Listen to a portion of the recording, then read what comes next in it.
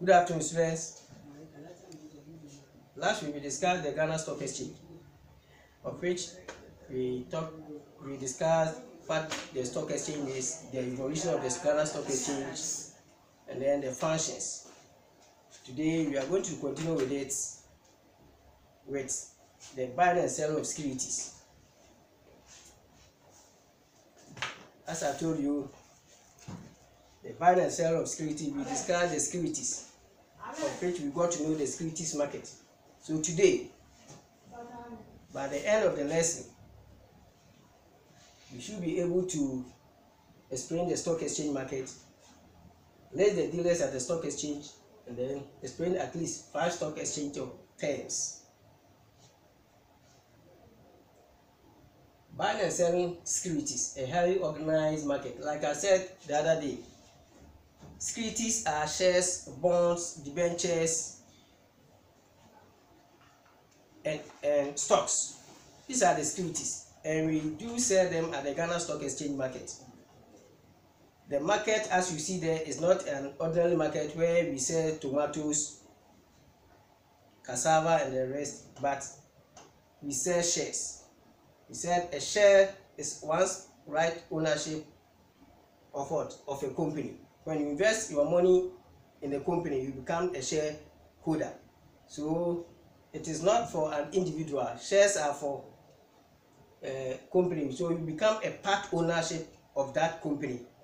And then we said stock. Stocks are when shares are consolidated into one block. We say we have what? A stock. And then a debenture. A debenture is a written acknowledgement. It is a written acknowledgement of a company to its loan creditors. Buying and selling of securities.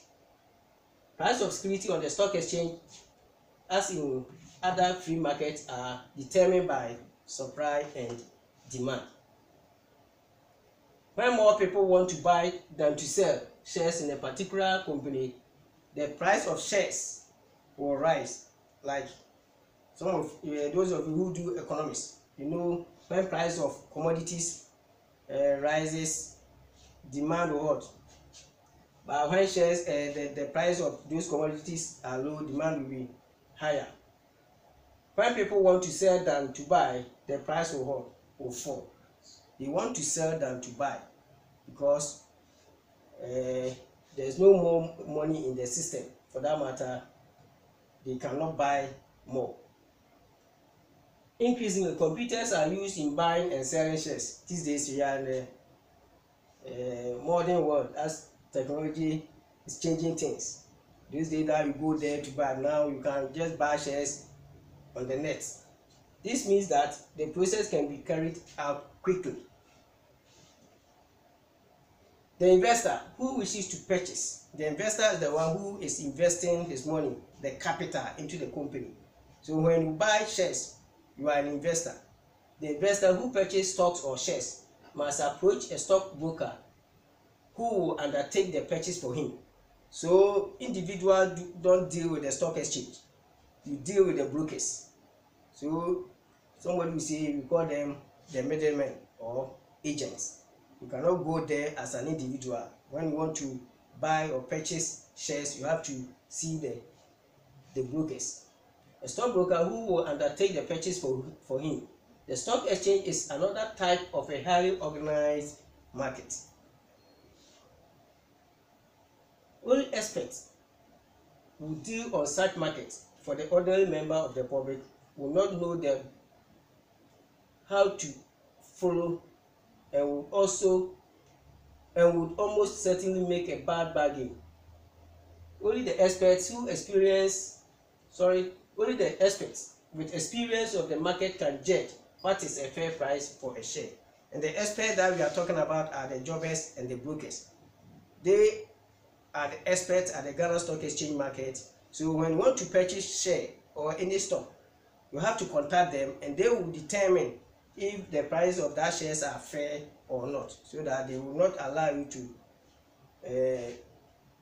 buy anything anyhow without making a profit. Because the aim of a businessman is to maximize profit. So when you invest your money into a company or even into any business, you have to get returns, which is the profit. So the experts will advise you before you go into buy or purchase the shares. There are two classes of experts: brokers and jobbers, who are also known as the dealers. Broker. Who is a broker? The broker buys and sells shares on behalf of the general public, deal on his own account. When acting for the public, he is an agent employed to buy at the most favorable price obtainable. So the two classes of the experts are the brokers and the jobbers. Like I said, the brokers are those who are into contact with the public. So as an individual who you want to buy shares or purchase shares, you have to see the broker for him to advise you as to how much a share cost, so that you buy, like I said, you buy at a favorable or a fair price, so that there will not be any 419 mind to cheat you. Brokers are paid by their clients according to a fixed scale of charges. Yes, they charge. And they are also into business. They will not help you without getting anything. So they will charge you. Brokers also give their clients advice in connection with investment affairs. They are forbidden to advertise. Brokers don't advertise. You go there, they don't have to come out publicly to advertise. No, you have to go there as an individual. You have to go there to find out. So they will advise you on how to invest your money into a business. Brokers execute their clients' orders by dealing with jobbers. The jobber is a wholesaler of stocks and shares. So the broker, like I said, deals with the public. Jobbers also deal with the brokers. Jobbers buy in stock. They buy and keep them. So the brokers buy from the jobbers, and the jobbers, the brokers will also sell to the public. A broker wishing to sell them at a fair price to the jobber, who will add them to his store of securities. A broker wishing to buy shares on behalf of a client will obtain them from the jobber at a fair price.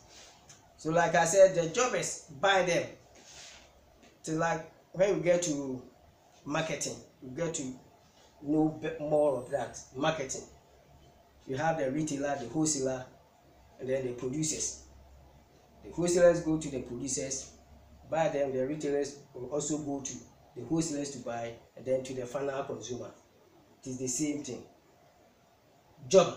A jobber is someone who specializes in a particular type of shares and stocks. He acts as a wholesaler or middleman. The jobber acts as a wholesaler or the middleman. He buys in bulk, stores them or keep them for the job brokers to go there and buy and sell them to the general public. So the brokers are in contact with the individuals. An individual cannot go to the stock exchange market, like I said, to buy. You have to see the broker, and even the broker will also buy from the jobber before it gets to the final client or the consumer. In practice, he deals with the brokers and has direct contact with the public. Usually when a broker is requested to buy or sell securities, he approaches a jobber and asks for his price for a particular share without saying whether he wants to sell or buy. The jobber then quotes two prices. The jobber buys for the brokers, go to the jobbers to buy before it gets to an individual, the general public. 1. The price at which he is willing to buy. The price at which he is willing to sell. The first one is the price at which the jobber is willing to buy.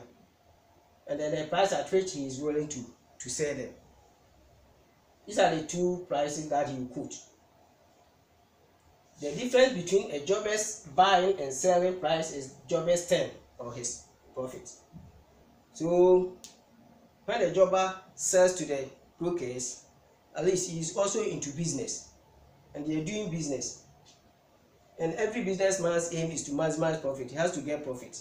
So he will sell so that he will also get something for his pocket. So whatever the jobber gets as his profit, you term it as a jobber's turn or profit. The stock exchange zoo. The stock exchange zoo.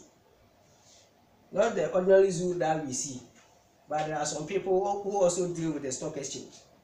Apart from the brokers and the jobbers, we have other people. We have the bulls, the bears, and the stacks. The bull. There are only two classes of members on the stock exchange.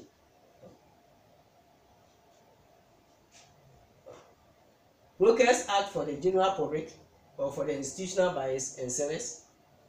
Jobbers act for themselves, buying shares when they appear to be bargains about and selling shares when it appears likely that they will fall in price. Outsiders may also act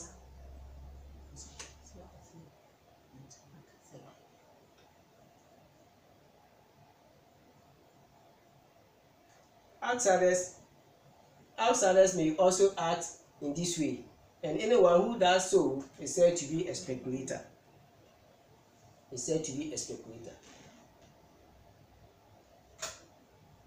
Yes, those people, the bull, the bears, and stars, we call them speculators. To speculate is to let one's mind wander around the situation, trying to predict what will happen. That's speculators. So these people who deals at the stock exchange, they buy. When the price falls, they will buy. So when the price rises, they will sell, and then so that they will get profit out of it. So we call them speculators. As to whether the price will rise or fall, they anticipate. A speculator is a person who backs the judgment he makes about likely development by buying and selling shares or other valuable commodities. The chief of varieties of speculators in the stock exchange are the bulls, bears, and stars. Bull. Who is a bull, or what is a bull? Bulls are speculators who take an optimistic view. For them, they are very sure that prices of commodity shares will rise. So now they will buy. They are not afraid. For them, they are always very sure that price of shares will rise. So they will buy. Say they are hot, optimistic. They have optimistic view of business trends. When the market is bullish, the dealers are expecting price to rise. In these circumstances, it is a good thing to hold securities because if the prices rise, one will be able to get more for them. Bulls therefore steps in and buy even if they have no money. Since dealings are usually not for cash but for account payable at the end of the accounting period, a bull who buys now and sells before settlement day will not need to provide money, but will collect a profit on the shares he bought low and sold higher. If the unexpected price fails to rise, the bull may find himself having to sell at a loss for the shares and hold them over to the next accounting period. What we are saying here is that bulls are optimistic. No matter how much the price will rise or fall, for them, they will buy. They always anticipate that. That's why we call them optimistic. They always anticipate that prices of shares will rise, so they will buy and keep them.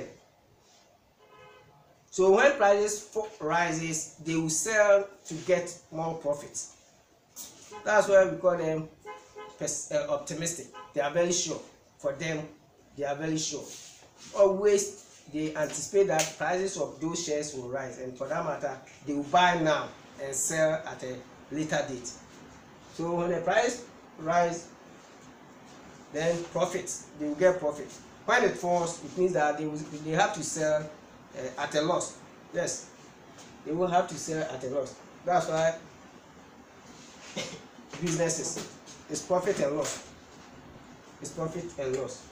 So when we are doing business, you know that by all means, not all day that things will go well with you. Sometimes you run at a loss. Sometimes too. So that's why when you are doing entrepreneur, they are risk averse. For them, you don't fear risk. Yeah. Always when you fear risk, you cannot be a businessman. No. It is profit and loss. And when you gain, that is all. So that is the bull for you. They are optimistic. A stable. Who is a stable? Someone or somebody who bought shares in the hope of a price rise, had not seen the rise and is tired of holding them. He buys now thinking that the price will rise. For some years or months still, prices are not rising. So he's tired of holding them. Those people we call a stable. They will buy thinking that the price of those commodities or shares, when I talk of commodity, I'm talking of shares, stocks, debentures and bonds. They are commodities because they are being sold at the stock exchange market. For them, when they buy and then the price are not rising, they are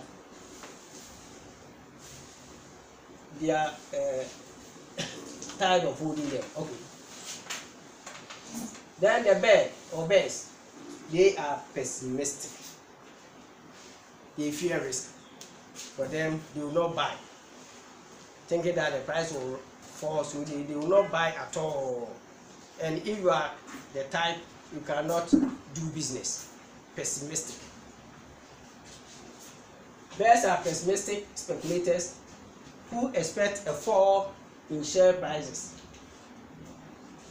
They therefore sell any shares they have now, thinking that the price will still decline. They have shares with them. They were thinking that the price of those commodities will rise so that they sell for a profit. But because they are pessimistic, for them, they fear to lose. So they will sell the shares they have now. They therefore sell any shares they have now, and even shares they do not have because of prices fall as expected. The shares will be available in a few hours or a few days at lower prices than at present. The speculator backs his judgment, but he needs to be wealthy if he is going to weather the storms when his expectations are disappointed. That's the bear. For them, though the difference between a bear and a bull is what? The bull is optimistic.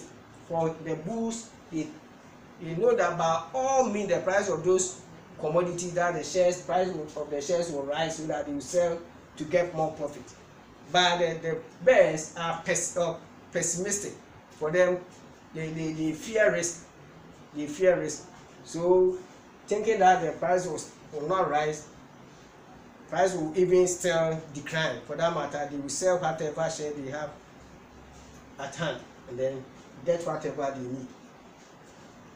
Then starts. It starts, and not stages. Starts. That word is starts, not stages. S-T-A-G-G-S. So do that correction. Starts. S-T-A-G-G-S. Starts. Starts are speculators who operate in the new issues market rather than the stock exchange.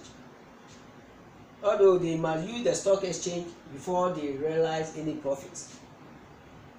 What the start does is to apply for shares that are just being issued and are likely to be oversubscribed.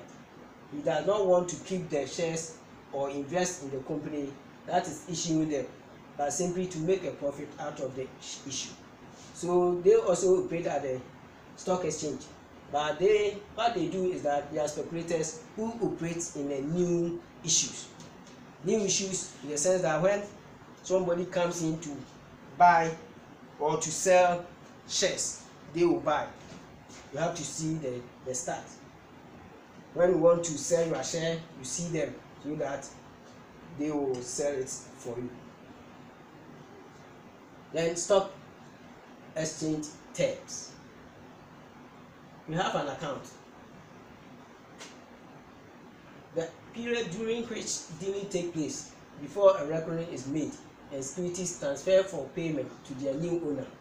There are usually 2/3 fortnightly account and 2/3 weekly accounts.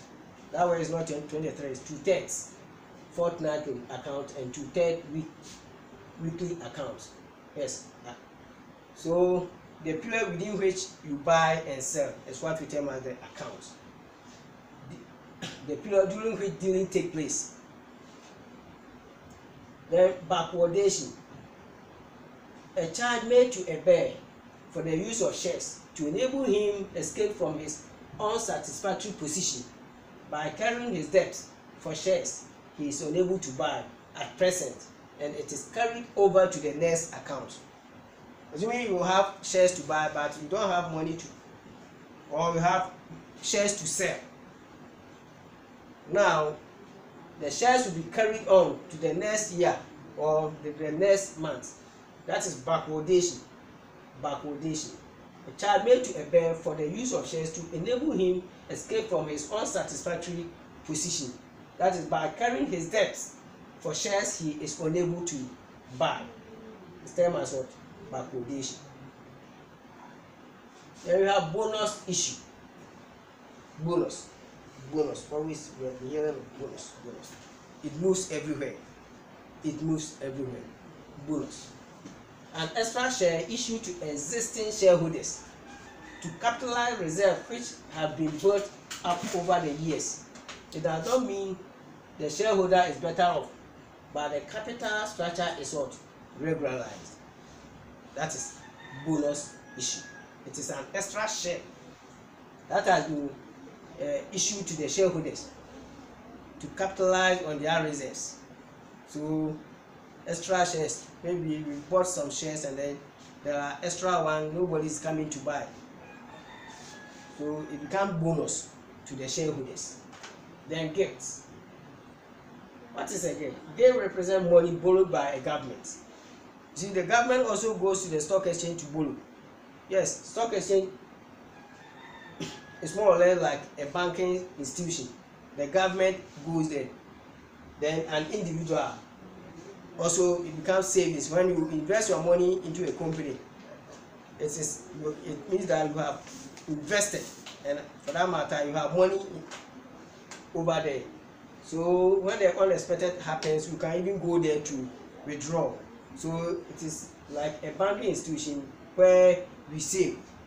The government go there to borrow money for investment, at which it pays a fixed rate of what? Interest. The loan or the money given to the government will pay a fixed rate of interest on them. That if she is to pay 50% on whatever money you take, he will pay 50% yearly as he pays them to the bank. Gates are sometimes described as long gates. You have long gates, which means they have long life and may be redeemed after 15 years. Yes. The girls or the money borrowed to the government, it pays them. It's a long term, it's like a mortgage. It's like a mortgage debenture, a long term loan given to the government or an individual. That one is a longer term gift.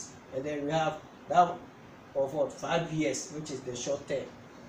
The rate of interest is fixed, and the same amount is paid out each year for the duration of the gift. So if you are supposed to pay yearly 1,000 Ghana cedis plus interest, you pay 1,000 till you finish paying. That's the duration of the. Then we have a takeover bid, an offer addressed to the shareholders of a company by an individual or firm to buy their shares at a named price above the present market price, with a view to securing control of the company. So that is the takeover bid. Buy them at more. An offer addressed to the shareholders of a company by an individual or firm to buy their shares at a named price above the present price is the takeover bid. The issuing house, a banking house specializing in launching new issues of stocks and shares. I said we have new issues. New issues are those shares that we sell them. People coming into the stock exchange market to buy or sell. Then contango, an amount paid by bulls. And who are the bulls? I said the bulls are the optimistic people who buy, who anticipate the price of those commodities will rise, and then for them they still wait till the price rises before they sell their shares for a profit. An amount paid by the bulls who wish to carry the purchase of shares over to the next account because the rise they hope for has not materialized. So that is all for today. In our next meeting, we will discuss the government revenue, that is taxation and the rest. So we call it a day. Good afternoon.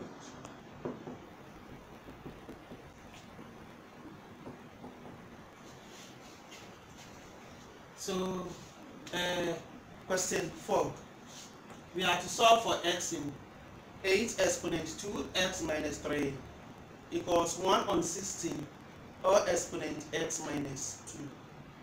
So let's look at how we solve this question. Now we need to make the 8 and the 1 upon 16 to get a common base. Now we know that we have 16. Someone will say that 16 is a multiple of 8. So the person might write 8 times 2, no, to give us the 16. Or someone might write 8 squared. Now 8 squared is not 16 because we are dealing with indices, so powers or exponents. Okay, so now this can be written as the 8 is written as 2 exponent 3. That is just for the 8. Now you have an exponent of 2x minus 3. So this will give us, now this can also be written as 16 exponent negative 1, negative index. Then we have x minus 2. So the 16 can also be broken down as 2 exponent 4. Then we have exponent negative 1 here. Then x minus 2. Because 2 exponent 4 gives us 16, but then it is exponent negative 1. We have the negative 1 here. So now we need to multiply the brackets inside first. So we write this as 2 exponent negative 4. Then we have x minus 2. So now we can bring this expression here. 2 exponent 3. Then 2x minus 3. So a number in index form raised to another exponent, the exponents are multiplied. So we write this as 2 exponent 3 out 2x minus 3 in one bracket equals 2 exponent negative 4 out x minus 2 in a bracket. So the bases are still the same. So we can simply equate the exponent.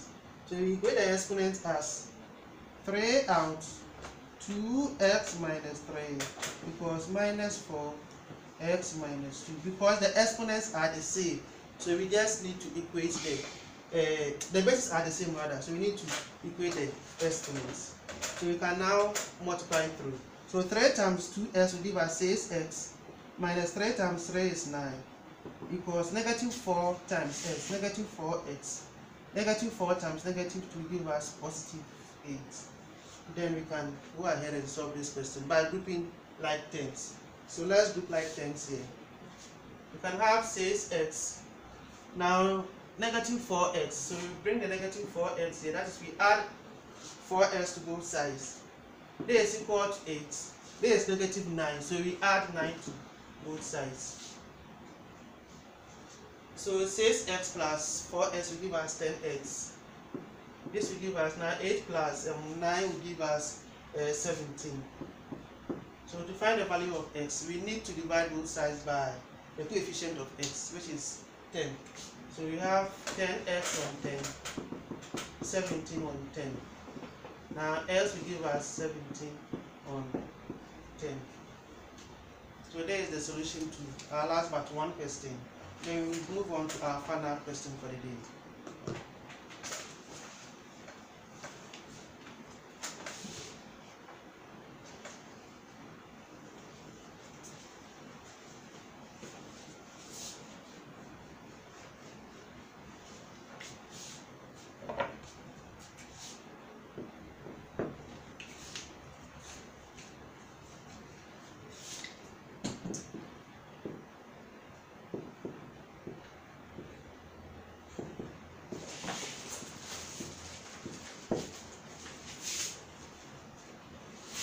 So this is our last question for the day. So let's look at how we solve this question. So solve the question, solve the equation. 5 exponent x minus 5 root x equals 1 over 625. So we can rewrite the 625 as we have 5 exponent x minus 5 root x equals 625 exponent negative 1. Now the 625 is the same as 5 exponent. The 625 the same as 5 exponent 4. So we can write this as 5 exponent 4, then exponent negative 1 here. And there is also the same as 5 exponent x minus 5 root x. So simplifying the term over here, we have 5 exponent negative 4 because positive 4 times negative 1 will give us negative 4. Then we have 5 exponent x minus 5 root x. Now here too we can state that the bases are the same, so we equate the exponents. So we write this as x minus 5 root x equals minus 4. Then we solve this question. Now because we have a square root here, to take away the square root we need to square both sides. Now we have x, we also have x here, so if we decide to square both sides as it is right now, it is going to give us problems. It's tedious solving such questions. So what we need to do is we can isolate the 5 root x to one side so that we can square and eliminate the root x. So when we isolate the 5 root x, that is, we want the 5 root x to be on one side. So we can write this as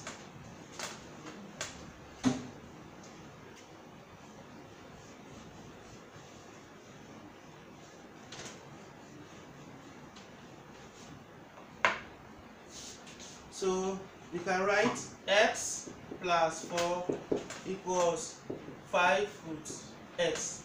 That is, we have been able to isolate or make 5 root x stand alone. Now we have a square root here. We want to take the square root out, so you need to square both sides. So squaring both sides.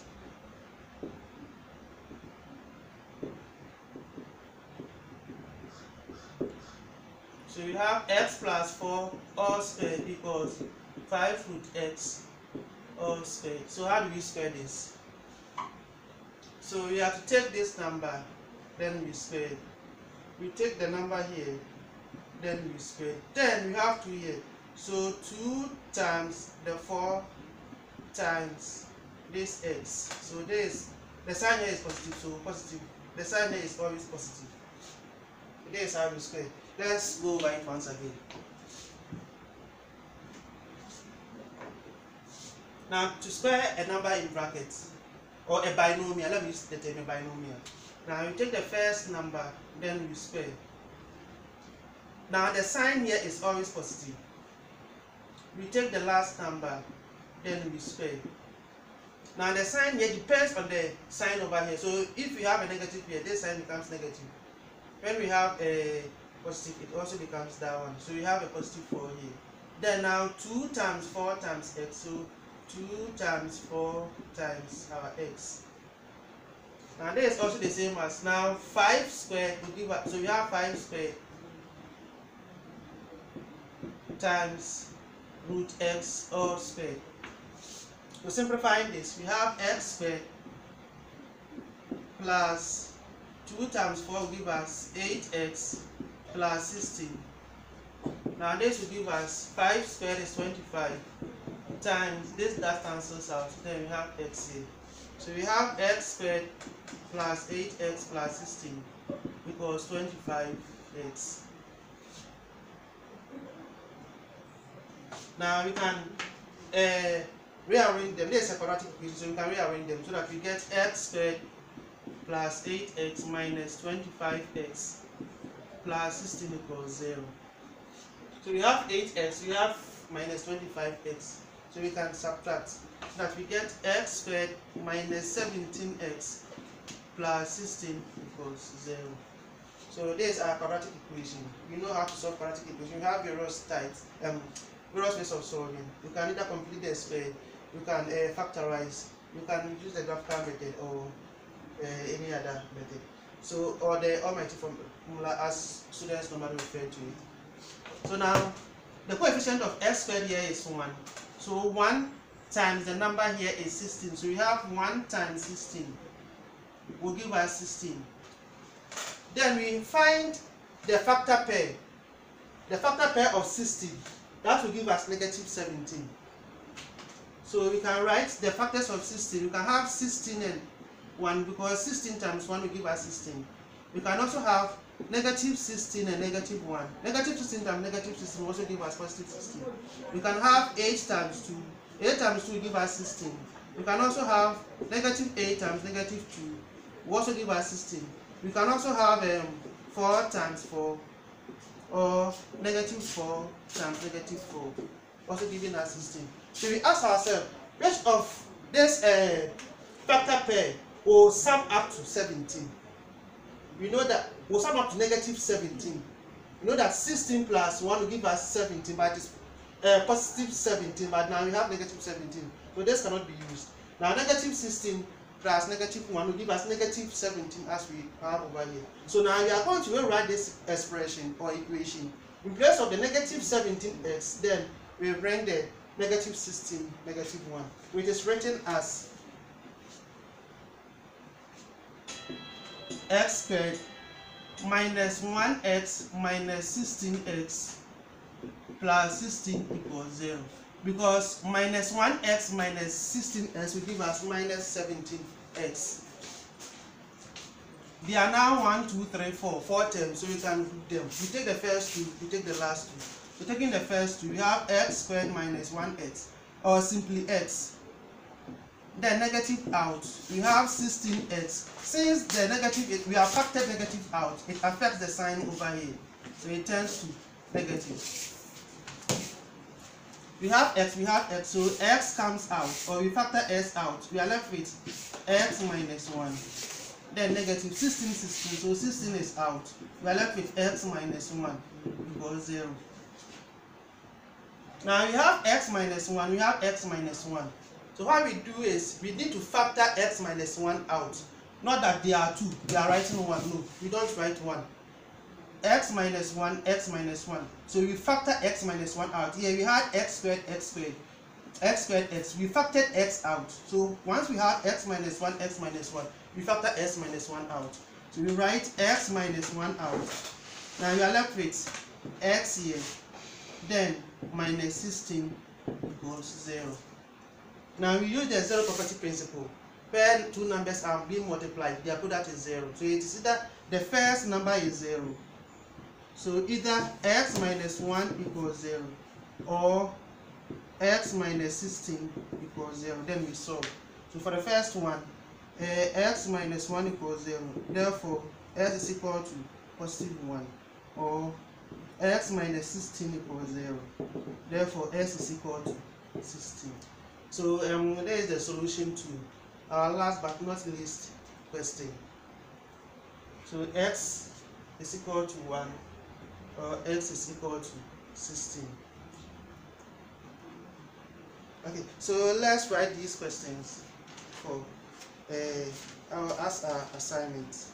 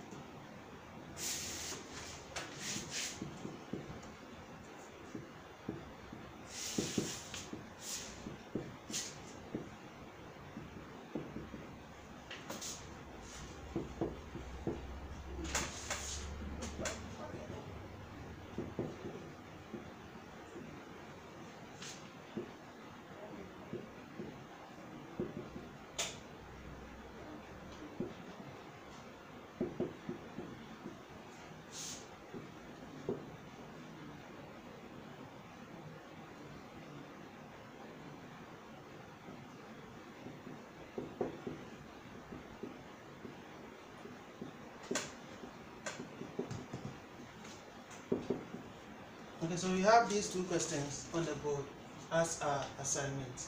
So in our next lesson, we shall be looking at how to solve all these questions. So make sure you solve the questions and present them for our next meeting. So then we just compare answers. But then we pay much attention to question 2, where we solve simultaneous equations, which involves exponents. So for our next meeting, we shall pay much attention to such questions. Okay, so it's bye bye for now. We'll meet again next time.